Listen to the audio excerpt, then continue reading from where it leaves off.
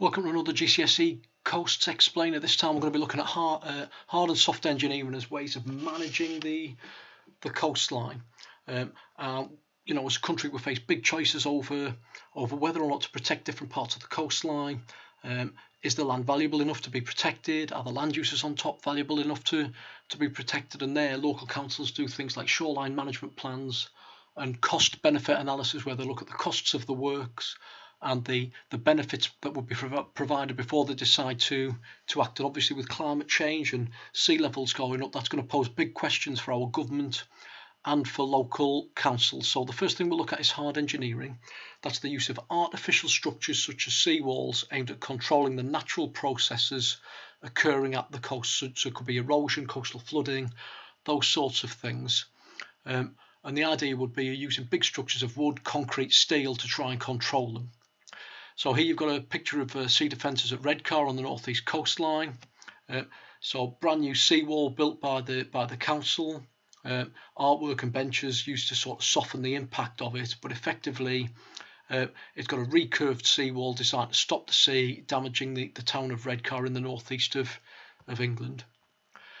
Here's some sea defences in France, in La Faute-sur-Mer in France. So a lot of things, you can see this big embankment here.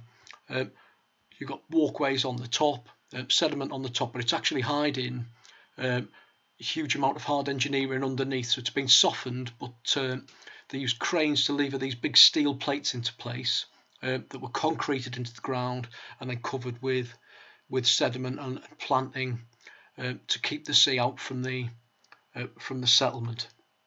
Okay, so sea walls, they are permanent concrete walls which protect low areas from erosion. They might be recurved like this to actually push the wave back out to sea and absorb the wave energy. And they're often multi-use because they've got this one's got a walkway at the top. The benefits of these are effective at protecting the foot of vulnerable cliffs or the top of the beach. The curved walls are more expensive, but can dissipate the energy from incoming waves better. As you can see there, they're very sturdy, so they have a long lifespan. And then multi-uses, they often have walkways along the top for people to walk along, but the costs, they're very expensive. Okay, there can be millions of pounds to construct. They're ugly or not aesthetically pleasing. And also seawalls have been known to cause problems down current, so the waves have more energy to pick up more sediment elsewhere, and that causes damage to other areas. Groins are long fences that we put at right angles to a beach to try and trap sediment moving from longshore drift. So you can see on this picture from Blythe, the beach is much higher on this northern side or the left-hand side than it is on the right-hand side. So the idea is that they're designed to interrupt longshore drift and catch sediment as it moves along the coastline, and that widens the beach, and that's key because that larger beach can then ask a buffer against waves. It absorbs more of the wave energy, and then the coastline's not absorbing it. They're also good for tourism because they give you a nice wide beach, but the costs are that the areas down current are starved of sediment, and that makes them more vulnerable to erosion. They're not particularly attractive, or maybe a little bit more attractive than a big concrete wall. They can make the beach inaccessible because you can get a big gap on the down current side, so anybody with mobility problems would have problems getting from one side of the beach to the other. And they're expensive as well and need constant maintenance, because obviously you need pressure treated wood to put them into the seawater, but even that can be damaged by wave crash and it can rot over time. The last type we're going to look at in terms of hard engineering is rock army. You can see some huge big boulders here.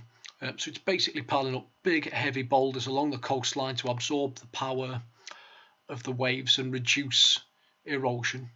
And again, they absorb the wave energy. They've got a cheaper cost than many other hard engineering strategies, and they're relatively cheap and easy to maintain.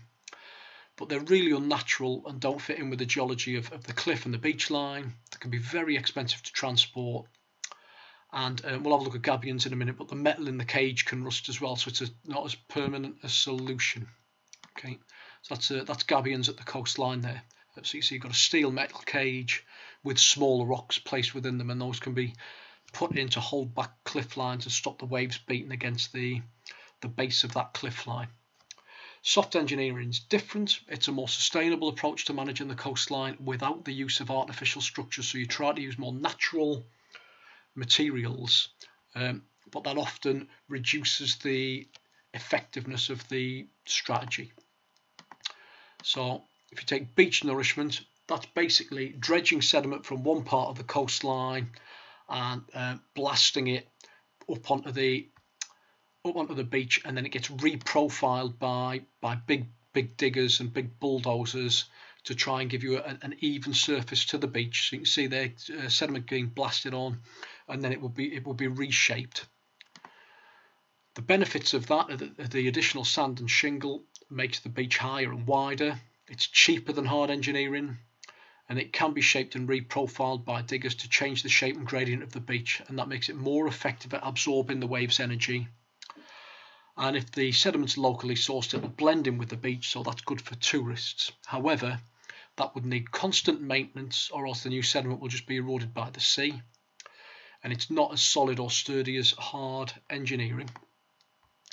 Here's some beach nourishment up at New Biggin on the Northumberland coastline. You can see there they had a seawall, a curved seawall, and then they blasted a load of sediment, and actually the scheme up in New Biggin was actually too effective. It led to too much sediment being accumulated, and these steps disappeared and so on, and a lot of sediment had to be removed from the road behind.